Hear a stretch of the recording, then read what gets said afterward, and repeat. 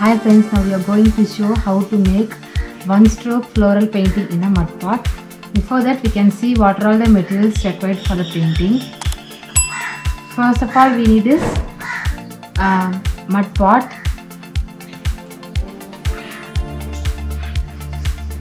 Next, Fevikwik acrylic colors. Take some brushes.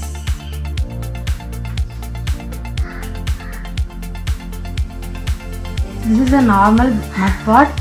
I used black color as a base. You can use whatever color you need.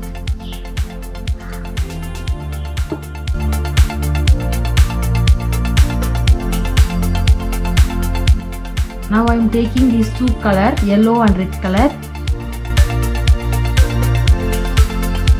I just pour a little bit of yellow color.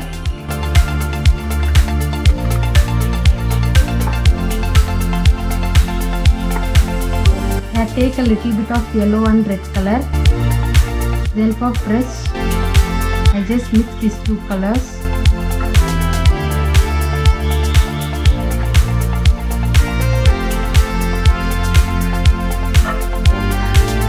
Just want to do like this.